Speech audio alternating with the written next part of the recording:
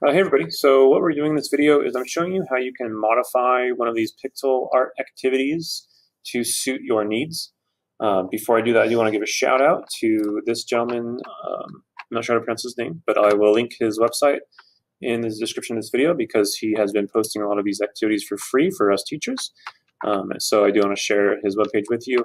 I'll link it again, and I will also put in the description of the video links to or at least one link to this particular activity that you can see on my screen right now.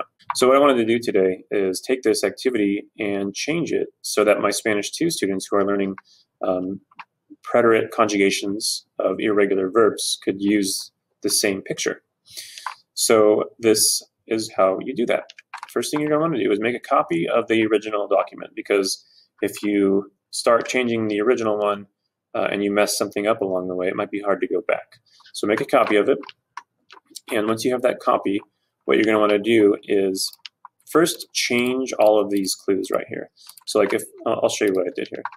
So this was the original one, and I'll tell you why the fish is gone in just a second. But I made all of these changes right here. These are all these various verbs in the preterite in Spanish that have changes that the students are studying right now. So I made all of these changes first, and when you make those changes, it's not going to have any effect on this right now.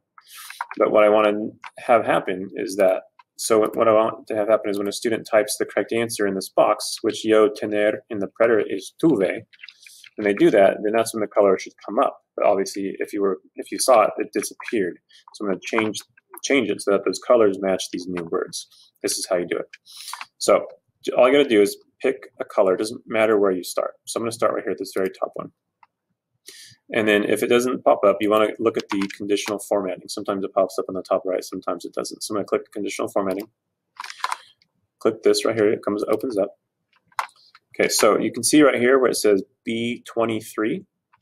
Okay, so B23 is what makes these green colors come out. So let's look over here at B23. So right now it's corremos, which I don't want it to be corremos. I want it to be the ella form of estar in the preterite, which is estuvo.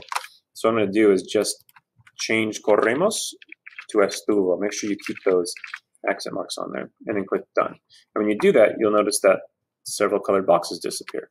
Let's just do a couple more so you guys get the idea. I click this one right here. Click again.